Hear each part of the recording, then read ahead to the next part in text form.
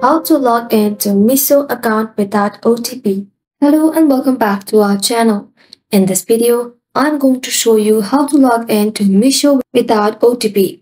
So make sure to watch the video till the very end. First of all, go ahead and open Meesho application in your mobile device. Now, from the main homepage of Meesho, tap on the account button at the bottom right corner and then tap on sign up button at the top. And when you need to log into your account, tap on sign in with WhatsApp in order to log in without OTP.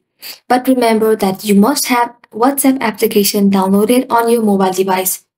Also make sure that you are logged into your WhatsApp account.